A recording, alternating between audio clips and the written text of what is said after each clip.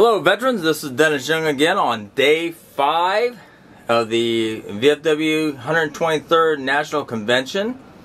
I am with the Veterans Memorial Park and Digital Library, and we have a Danny Sample. See, I'm terrible at that. Who stopped by and wanted to do an interview with us because he wanted to save his story out there. And it's a great thing. Sir, can you spell your last name for us? S-A-M-P-L-E. All right, thanks, sir. So we're going to go back a little bit in time. Kind of start back like where you grew up. Okay. What you did, where you went to school, when you graduated, your parents, your family, and then like what got you to go into the military? So I grew up in a military family. I'm born and raised in the great state of Mississippi. And so my father is a retired colonel out of the Mississippi Army Guard, so I kind of grew up in and around the military. Always had relatives that had served in the military all the way back to the Revolutionary War that we can document from all the way up from Mississippi, North Alabama, into Pennsylvania. But growing up around the military, I enlisted in the Mississippi Army Guard in 1985.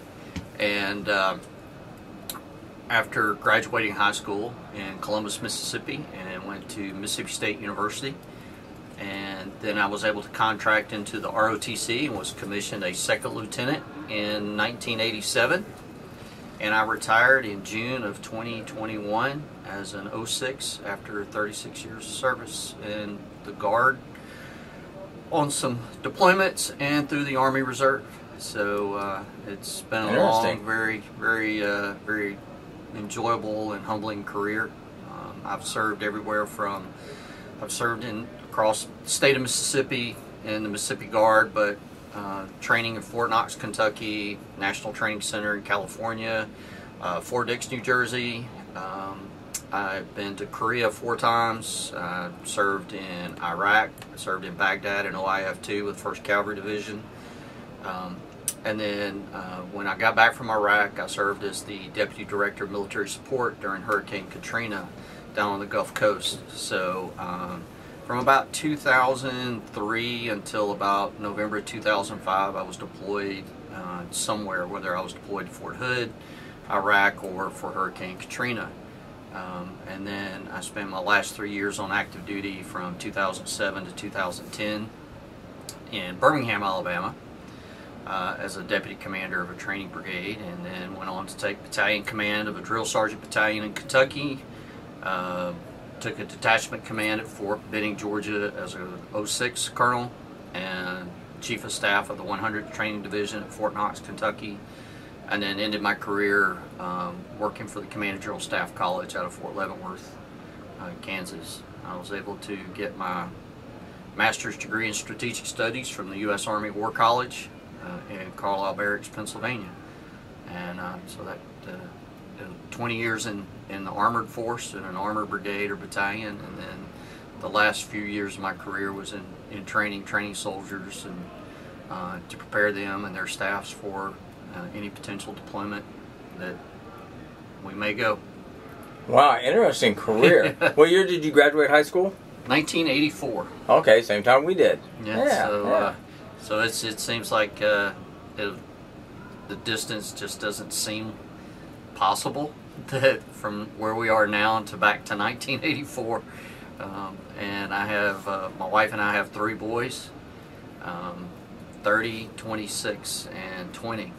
And wow. Any of the military? So our middle son is he is a lieutenant in an infantry unit in the Alabama Army National Guard. He's a platoon leader.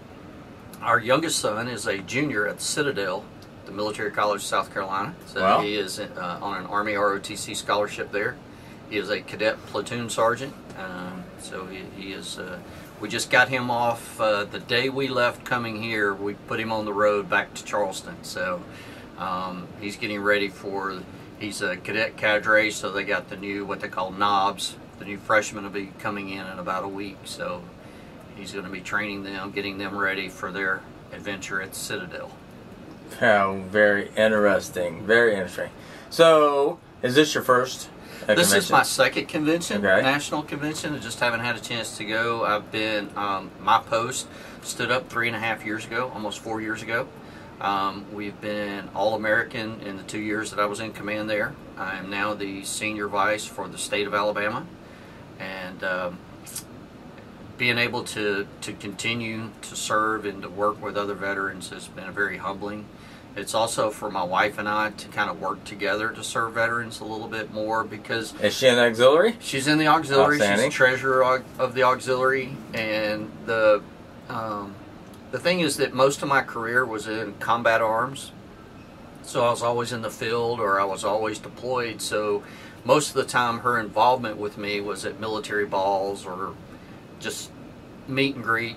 And so now that I'm retired, I'm involved with the VFW, we're running our own business together, we're able to do things like this, come to a national convention, go to the state conventions. She's involved, I'm involved, and it's something that we do together since we became empty nesters, a couple of years ago, and so it's like, wow, it's just us again. So this really gives us a chance, and she's able to talk to other spouses that are kind of going through the same thing, that are more involved with their spouses that were serving, that are no longer serving, but everyone can kind of serve together to support one another and to help with a lot of causes for veterans that do need a little pick-me-up, little help.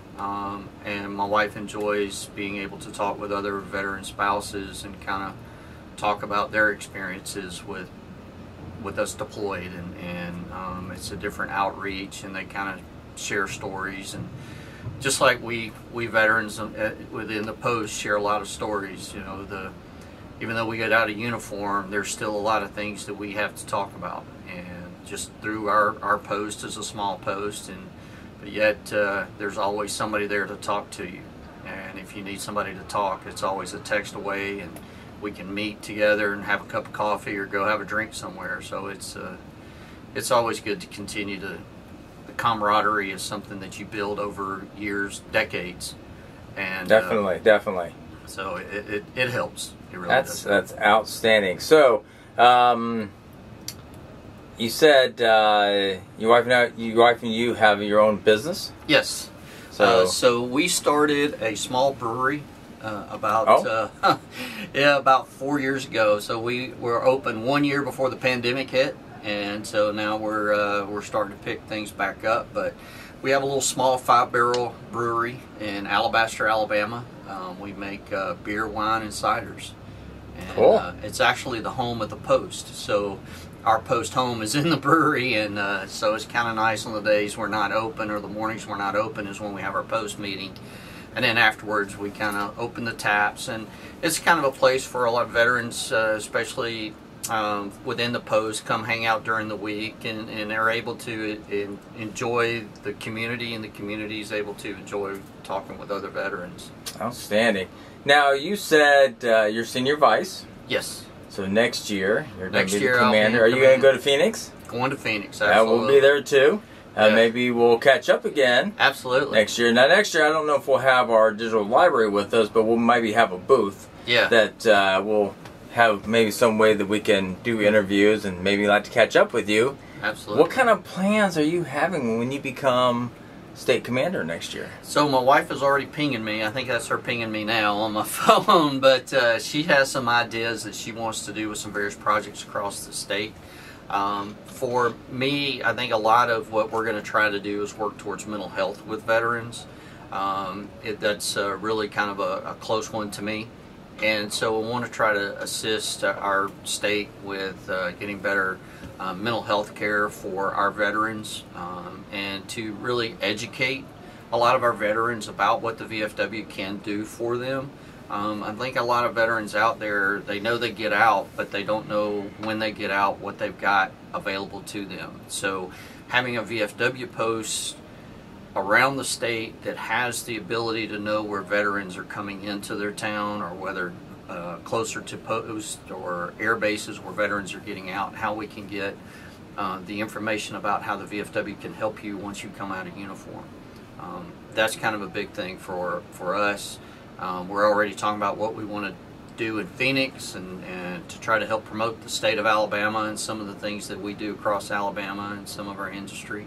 I think a lot of what we're trying to do through my post, and we're going to try to continue a lot with the state as I take command, is that we're wanting to try to get more information into the high schools about the Voice of Democracy and the Patriots Pen, getting more of our youth involved in understanding the sacrifices that men and women make each and every day, whether it's in law enforcement or whether it's in the armed services. So I think a lot of educating our younger generation is going to be more and more important for us as veterans now.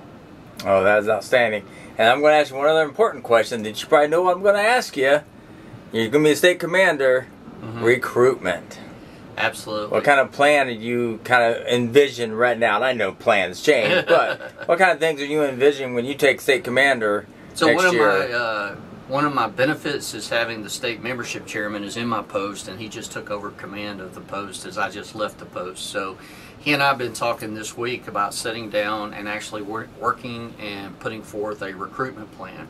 A lot of times as we see the recruiting of veterans, we have to make the VFW a reason for them to want to be a part of the organization. Too many times we have that stigmatism of it's just a dark place, people sitting around playing cards and smoking. And not that any of that is good, not that any of that is bad, but how you try to encourage the Desert Storm, OEF veterans to get more involved into the VFW.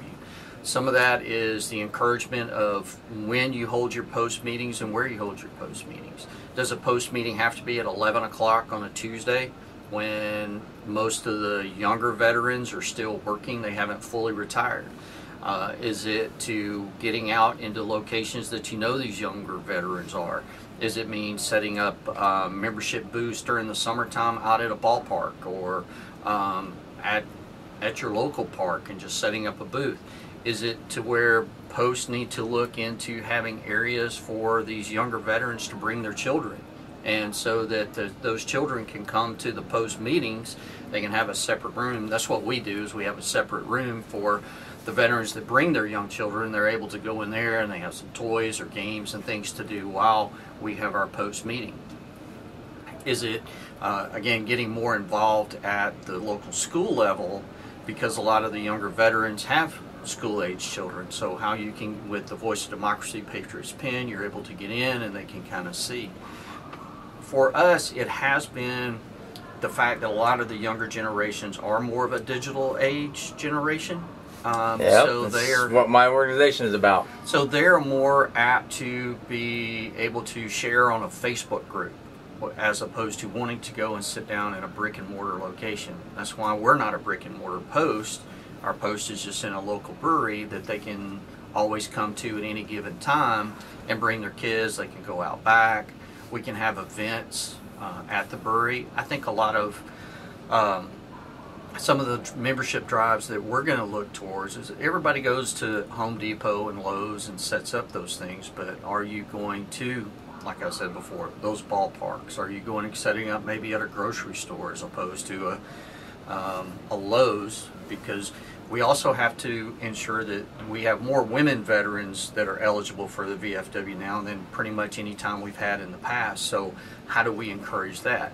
A lot of that's going to be setting up women veterans initiatives. How can we reach out to those women veterans? So one of my objectives when I take command of the State Department is to establish a Women's Veterans Committee so that I can have a woman veteran committee that can address women veterans issues, and how can we address more women veterans and get more women veterans involved within the VFW. Oh, and definitely, because, excuse me, the military has like a 17%, which is kind of small, women in the military, and we're not even anywhere close to that. Exactly. We have 1 million plus veterans out there from Desert Storm, Desert Shield, through OIF that are out there right now.